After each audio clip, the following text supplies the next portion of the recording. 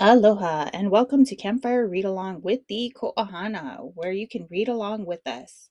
I am Amanda and I will be reading Punia and the King of Sharks, a Hawaiian folktale adapted by Lee Wardlaw. If you're reading along with us, make sure you turn the page when you hear the bell. Are you guys ready? Great, let's begin.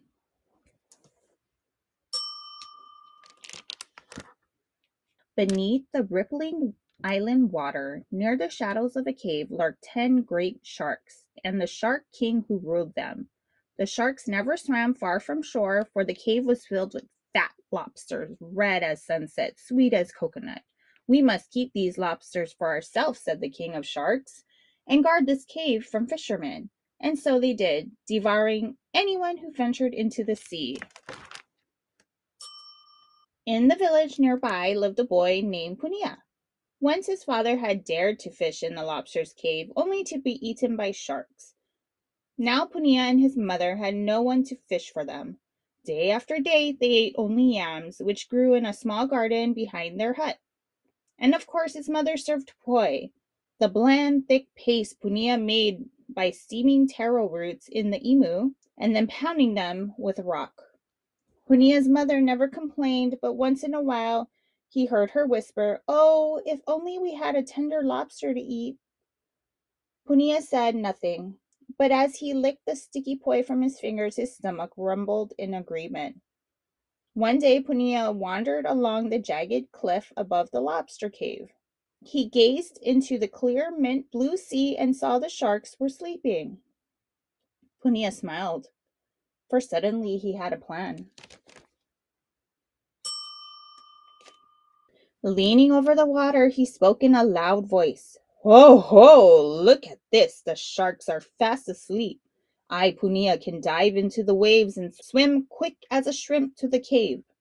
I will scoop a fat lobster into each hand, and my mother and I shall have a tasty dinner tonight." "Did you hear that?" whispered the king of sharks. He nudged the others awake and grinned, his sharp teeth glistening white as bone.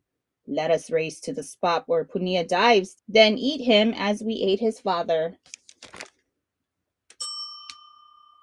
Punia picked up a stone and heaved it as far as he could. Splunk! The sharks raced toward the stone, thinking it was the boy. In a flash, Punia dived into the unguarded cave, scooped a lobster into each hand, and swam safely back to shore.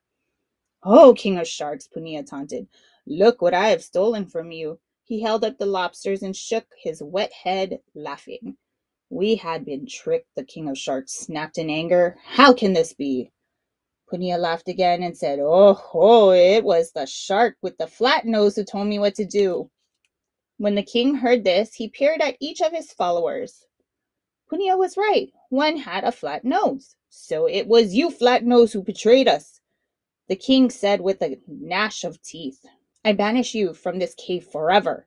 With these words, the king of sharks and the 9 he ruled gave Flatnose a sharp nip on the tip of his tail and chased him out to sea. Chuckling to himself, Punia set off for home, where he and his mother feasted that night on tasty lobster. "You are clever, my son," his mother said, "but beware, you have angered the king of sharks, and he will not be fooled so easily again." Punia only smiled, for already he had another plan. The next day, Punia filled hollow gourds with thick poi. He placed the gourds with care in a large basket and carried it to the cliffs above the lobster cave. "Oh, king of sharks," Punia called, "I come to make amends for the terrible trick I played. See what I bring, a magic feast prepared by the kahuna, our sorcerer. 1 bite will make you fiercer than the sun at noon. 2 bites and you shall grow stronger than 4,000 sharks plus 1. That is a generous gift to redeem such a small trick." The king replied, suspicious. "Ah," said Punia, "but my mother and I are starving. I humbly ask, O great fish, that you allow me 2 more lobsters from your cave." The king pretended to consider a moment. "Very well," he said at last. But to his followers he whispered, "Let us eat. of the kahuna's magic that when Punia dives into the cave, we will eat him as we ate his father. Here is your feast, called Punia. With that, he turned the basket upside down. Gourds tumbled into the sea. Splunk, splunk, sploosh. Instantly, the sharks snapped at the gourds, crushing them with one crunch. Punia dived into the water. The sharks tried to bite him, but their mouths would not open. Their teeth were stuck fast together with the glue-like poi. While they joggled their heads and bumped their snouts, Punia swam into the cave, scooping a fat lobster with each hand. The sharks raced after him. But by the time the poi dissolved and the sharks could open their jaws again, Punia had already swum safely back to shore. Tricked again, the king roared. How can this be? Punia laughed and said, Oh ho, it was the shark with the gray belly who told me what to do. The king of sharks peered at each of his followers. Punia was right.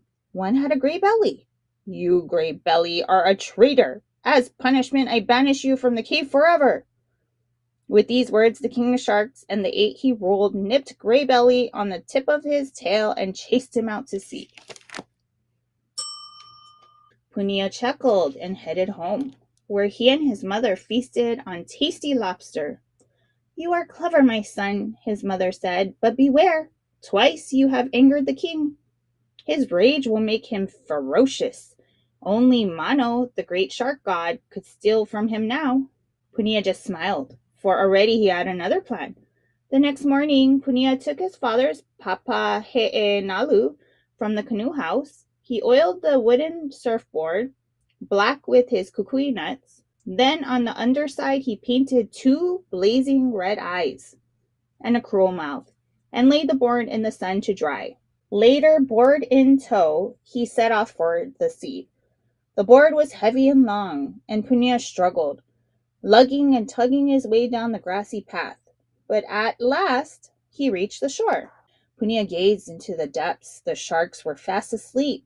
He paced 100 steps up the beach, away from the lobster cave. Then he waded into the water, eased himself onto the board, and paddled. Swift but quiet, out to the distant waves, he caught the largest one and leaped to his feet, balancing with arms outstretched like the wings of a soaring bird. As the wave carried him closer to the lobster cave, Punia cried in a booming voice, I am Mano, god of sharks. All who are loyal shall bow before me. The king and his followers awoke and gazed up.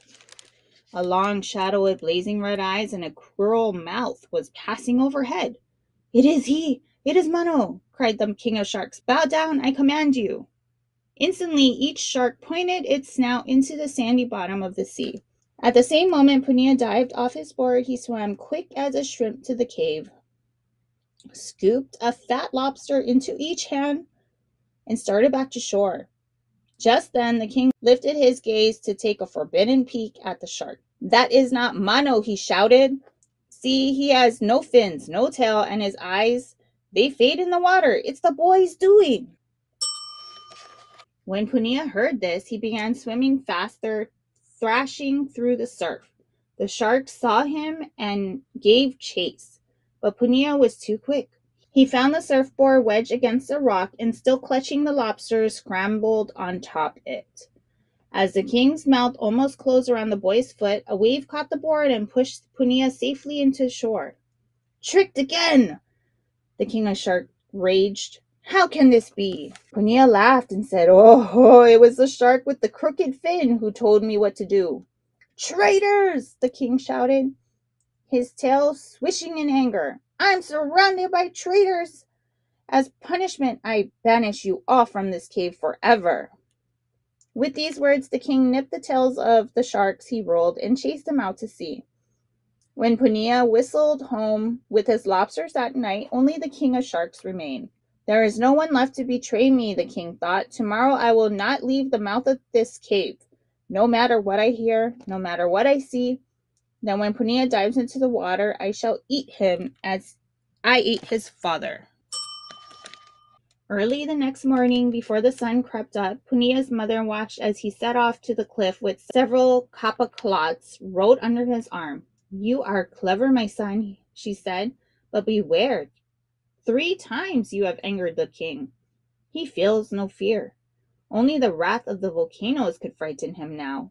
Punia smiled, for already he had another plan.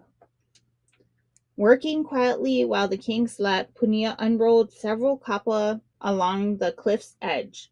Next, he gathered as many stones as he could find and piled them on top of the clothes. Finally, he built a fire. Using sticks, he edged hot coals among the rocks. Then he shouted, "Flee! Flee for your life! The volcano erupts!" With that, Punia lifted the edge of the kapa, dumping the stone coals into the sea. Water churned and hissed. The Shark King awoke to find rock raining around him. He darted away, then stopped. He ground his teeth. "This is only the work of Punia," he thought. "I shall not move."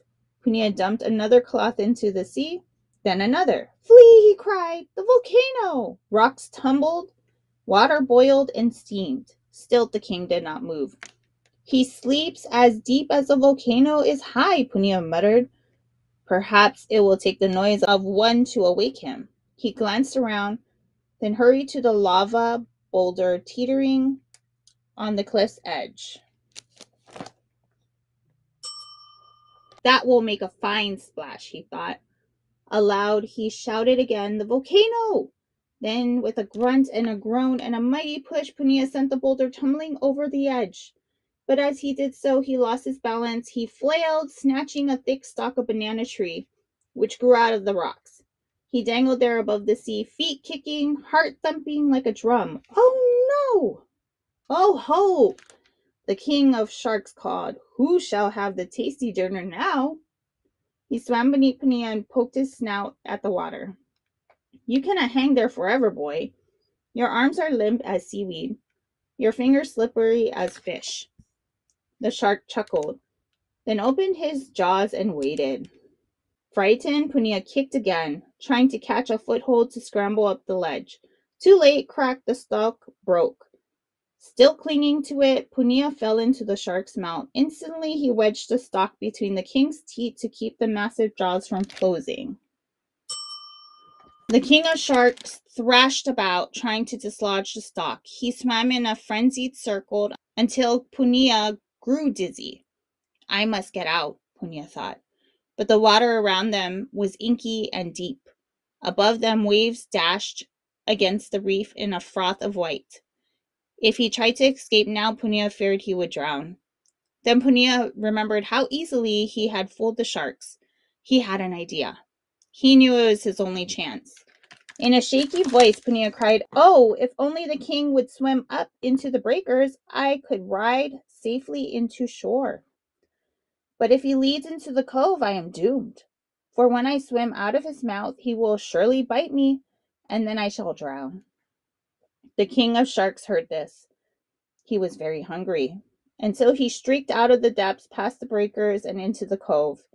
But the water there was too shallow for him. The shark stuck in the sand. Punia scrambled out of his mouth and scurried up the beach. "Look," Punia called to the villagers. "See who has come to visit us. He's not so fearsome now." The villagers crowded on shore. The shark looked so foolish, flailing in the sand, his mouth propped open, that they began to laugh. Snap! The shark's jaws finally broke the stalk. "How dare you?" he bellowed. "How dare you laugh? I am the king of sharks." "No, you are the king of sand crabs," Punia replied. The villagers laughed harder. "Help me," the shark said, growing afraid. He struggled weakly under the hot sun. "Help me, or I will die." "That is what you deserve," Punia answered. "But I will help you under one condition. You must swim far out to sea and vow never to return."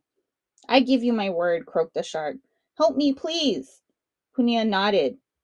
Then he asked the villagers to grab thick sticks and poles to push the shark back into the water, ever watchful of the sharp teeth. The villagers did so without a word. The former king of sharks slipped quickly away, his fin disappearing at last in the distance. The villagers cheered. "To Punia, the new king of sharks!" They crowned him with a wreath of mighty leaves and hung many lei around his neck. Then hoisted Punia to their shoulders and carried him through the village. A luau was planned in his honor, where maidens danced a hula which told the tale of his courageous deeds. And that night, always after, the entire village feasted on sweet, tasty lobsters whenever they pleased. The end. Thank you for tuning in. Make sure you like, subscribe, and share with your friends. If you want us to read your favorite book, send us an email at tkoreadalong@gmail.com. Give us your name, favorite book, and where you are from, and we will give you a shout out. Can't wait to hear from you.